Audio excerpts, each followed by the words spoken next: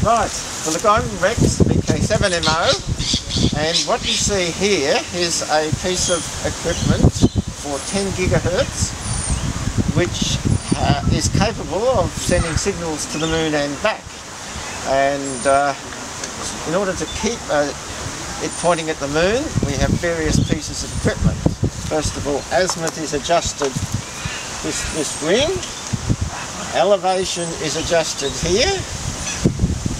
We have an inclinometer that measures elevation and azimuth around the ring, and if perchance the moon was visible, we could actually look through this rifle scope and very accurately point at the moon, but it doesn't look like it's going to be visible today. The other thing we do is we line up the moon or the sun and peak it on sun noise such that this telescope is pointing exactly at the sun with a little bit of paper that goes across the top of that. The equipment itself, there's a preamplifier here, transverter down here, and a 50 watt PA which is over here. It doesn't quite do 50 watts but gets pretty close, and a large heatsink with fans. Now all of that feeds down these cables inside the room, where we've got essentially a 144 meg set up. We transfer it down to 144, and we're going to use the mode called JT4F. Now JT4F, people wouldn't generally be familiar with it. Most of you are familiar with JT65C on 2 meters and 432. The problem is when you get to these sort of frequencies, the bin width of JT65B, for instance, is only 4.8 hertz. And when you get to these frequencies, you get Doppler shift, differential Doppler from both sides of the moon, which spreads the signal out. Sometimes as much as several hundred hertz. And obviously you can't use bin widths of 4.8 hertz if the signal spreads several hundred hertz.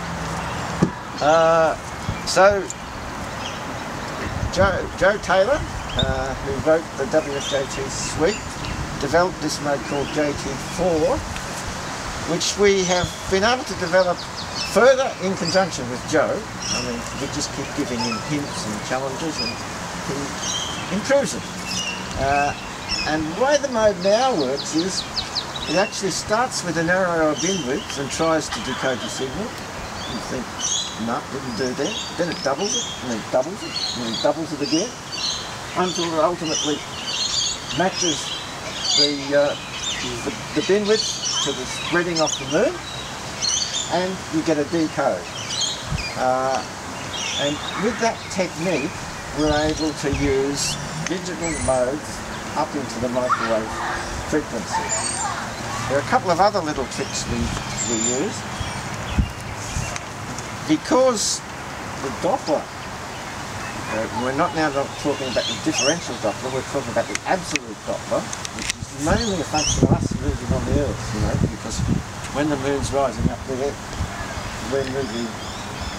Now the problem is, because we've got a lot of spreading, it's not a fine line, it's spread over about 50 hertz.